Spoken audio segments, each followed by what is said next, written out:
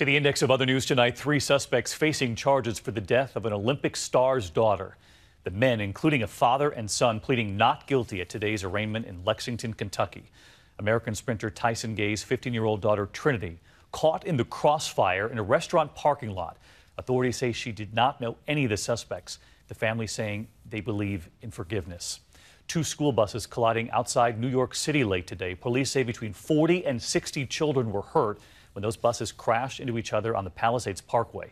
The children were taken to the hospital with minor injuries, the cause under investigation.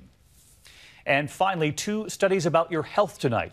University researchers in the UK say 30 minutes of exercise a day cuts the risk of type 2 diabetes by 26%.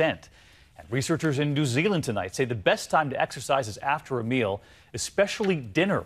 They say even a 30-minute walk after dinner will help lower blood sugar levels.